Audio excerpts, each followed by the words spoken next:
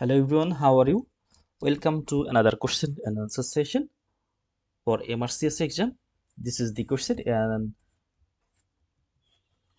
18 years old man is cutting some plants when a small piece of vegetable matter enters his eye.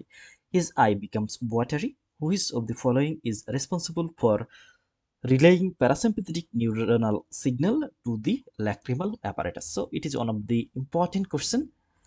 Uh, first of all we first of all we have to find out the key points here. Here we can see a man is cutting some plants and a small piece of the vegetable enters into his eye becomes watery. Now we have to find out the parasympathetic neuronal signal to the lacrimal apparatus. That means the tear secretion occurs by which of the parasympathetic ganglion. Here the options are the pterygopalatine ganglion, otic ganglion, submandibular ganglion, ciliary ganglion, and none of the above. So here in this picture we can see this is the lacrimal apparatus. This is the lacrimal gland which is located on the lateral side of the eye, and here we can see the parasympathetic fiber is coming here and it arising from this ganglion, and the name of the ganglion is the pterygopalatine ganglion. So from the pterygopalatine ganglion the fiber goes to the lacrimal gland.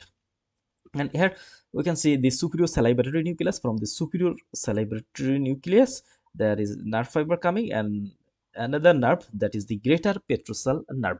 So greater petrosal nerve, it conveys to the pterygopalatine ganglion, and from the pterygopalatine ganglion it conveys to the lacrimal gland. So sometimes in the question there will be the pterygopalatine ganglion absent in the stem. In this case greater petrosal nerve will be the answer.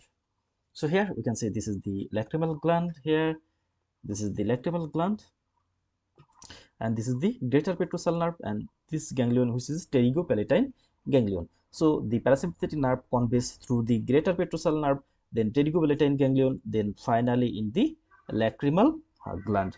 So we have to remember two names for lacrimal gland secretion, that means it's tear secretion. One is the pterygopalatine ganglion, another one is the greater petrosal nerve.